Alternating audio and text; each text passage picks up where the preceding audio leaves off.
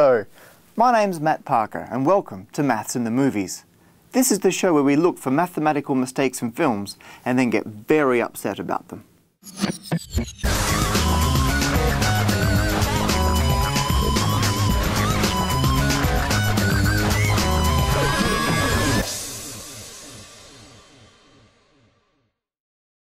Our first film today is Fast and Furious, yet another reworking of the sentence, the Fast and the Furious, and it signifies the fourth film in this particular franchise.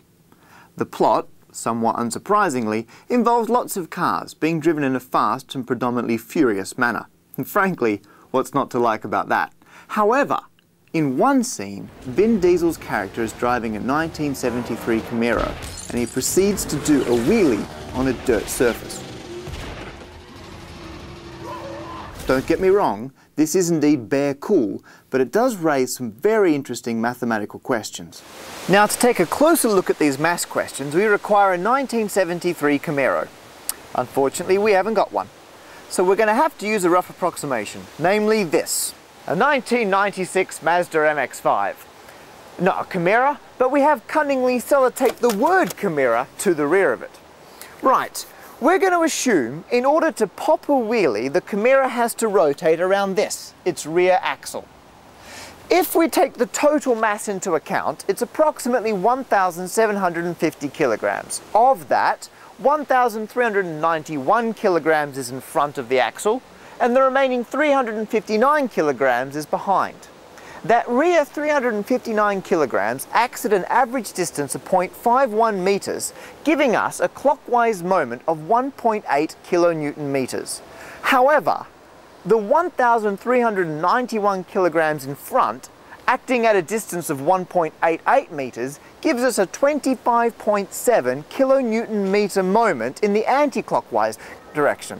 Clearly, we're going to need another very large moment to balance these out and even give us a net clockwise moment to pop our wheelie. That force has to be applied down here.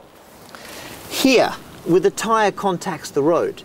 Now, while the Camaro's engine technically can provide enough force to do a wheelie, it needs to not exceed the static friction. If it does, the wheel's just going to spin and not lift the car. On a bitumen surface, the coefficient of friction is around about 0.8 to 1. And in an ideal situation, it is technically possible for the Camaro to do a wheelie. But on this, a gravel surface, where the coefficient of friction is substantially smaller, it's just absolutely impossible. So how did they do it? The secret is here in the boot. The filmmakers took 1,000 kilograms of concrete and lead, crammed it into the boot, sealed it up, reinforced the car to stop it from bending in half, and once that was all done, this huge extra clockwise moment was so great that the slightest bit of acceleration caused the car to wheelie.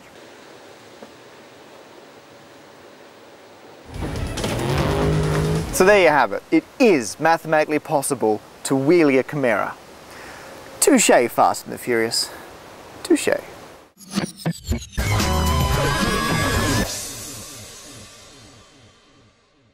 Our second film today is 21. Now, not only is 21 a film that's been named after an actual number, it's also a film about mathematicians. Brilliant!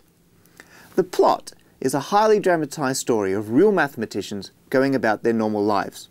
Namely, befriending Kevin Spacey and then making millions in Vegas. 300. You bet so? Oh.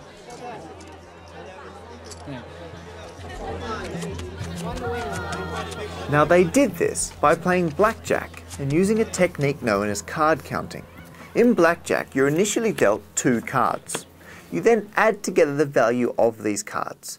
Anything like a 5 or a number is just the value on there. An ace is 1 or 11, and then kings, queens and jacks are all 10. So I would have 15 here.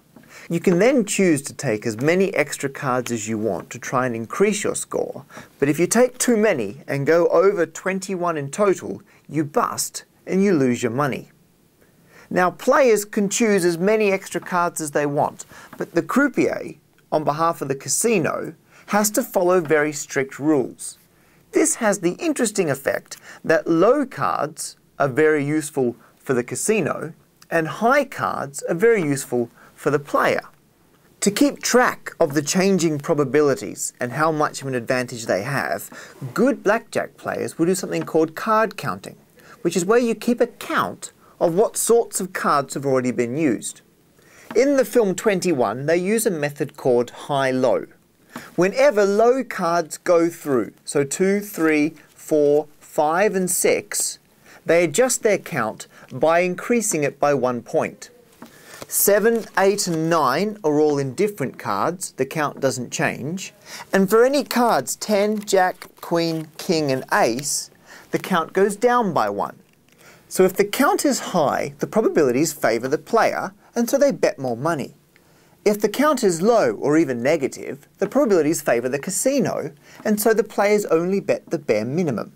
By following the count and keeping track of the probabilities, the players gain an advantage, and they can even win money off the casino. Now the film 21 is very mathematically accurate, apart from one scene. They've established that the count is 17, some more cards are dealt, the count should be 18, and then out comes the Queen of Diamonds. Winner, winner, chicken dinner. However, afterwards, once the queens come through, the players say the count is still 18, when it should in fact have gone down now to 17. And frankly, if you mistake the Queen of Diamonds for an indifferent card, you're going to lose the game. That's the kind of sloppy maths that we just can't afford.